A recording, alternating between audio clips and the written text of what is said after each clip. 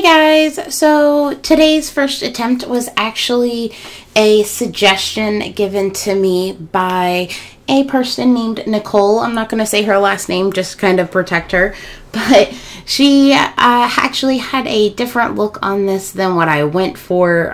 She had the idea to make a kind of cauldron chapstick, but unfortunately I couldn't find a chapstick in a barrel that I just couldn't find it at all, and then I couldn't find one that I liked.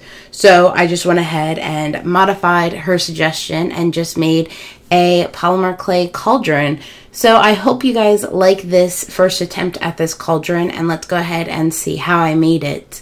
So I pretty much used my black and a neon green polymer clay. It did take a while for me to get the cauldron part to where I liked it, only because I had to play around to get the clay soft for a while because I hadn't worked with this black before, and then it was just kind of trying to get it to the shape that I liked it and that cauldron feel to the shape that I liked. So I made sure to flatten down both sides so it's kind of like that chubby donut feel again.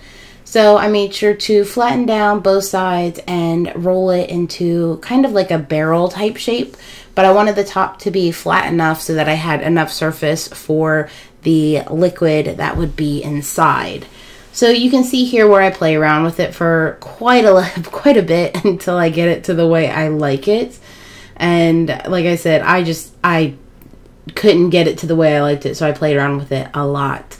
So then I took more of that clay to make the sides, and I rolled it out until it was at the thickness that I liked, and then rolled it into a circle, and I tried to blend that edge in as best as I could, but it's not that big a deal that I didn't get it to blend as much because I just kind of used that as the little piece that goes over for the holding onto those things.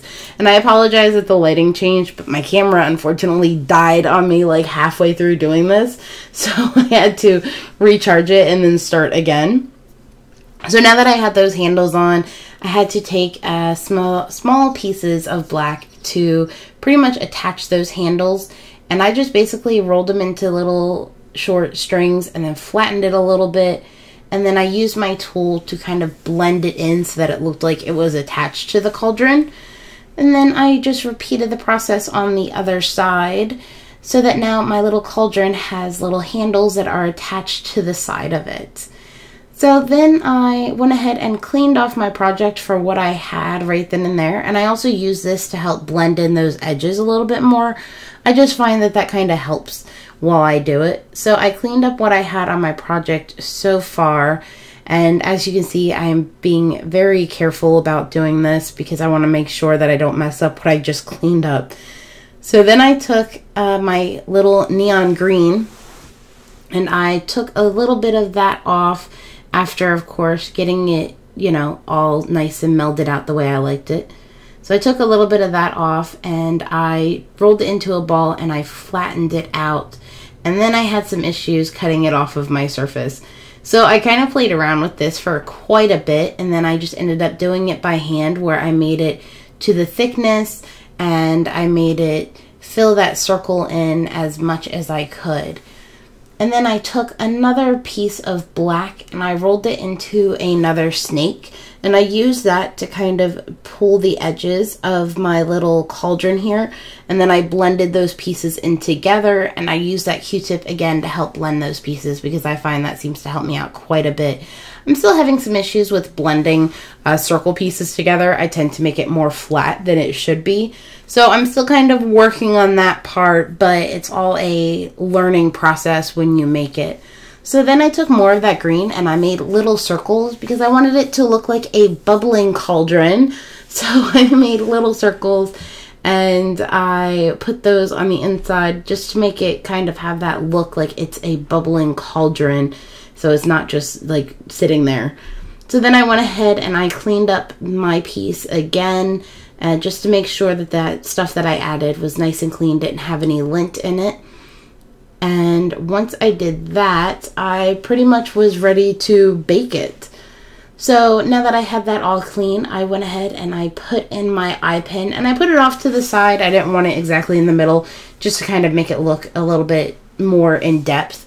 So I put it in the oven and baked it at 275 for 15 minutes per my instructions. So once it was all baked and cooled down, it's ready for me to glaze. So I put it on my paper clip and I held it with my needle nose pliers and I started glazing it. Now I found out through glazing this that I have to kind of be careful with putting too much glaze, especially on the inside of those handles, because it tends to gloop up as it dries. So I did have a little bit of issue with that, but once again, it's all a learning process and this is my first time trying this.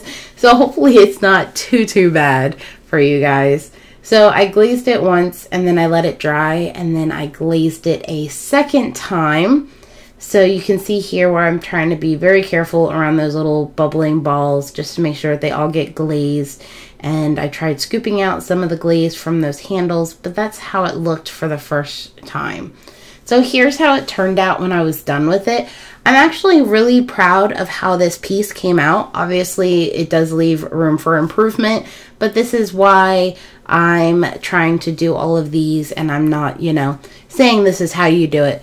So I want to thank Nicole for giving me this suggestion. She kind of had this great suggestion. Like I said, I had to modify it a little bit because I couldn't find exactly what she had suggested, those little barrels of lip gloss. But for now, this will work, and maybe next year I will find a little barrel of lip gloss that I can use to go with exactly what suggestion she came up with.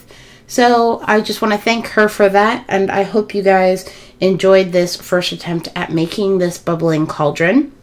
Leave me a comment down below if there's any kind of special stuff you want to see me do for first attempts for Christmas with polymer clay, and let me know what you think about this. So make sure you hit that subscribe button and give this video a thumbs up if you enjoyed this. Also, make sure to follow me on Facebook, Instagram, and Twitter so you can see all the fun stuff that I'm doing in between my videos. And of course, have a wonderful day, and I will see you guys soon. Bye.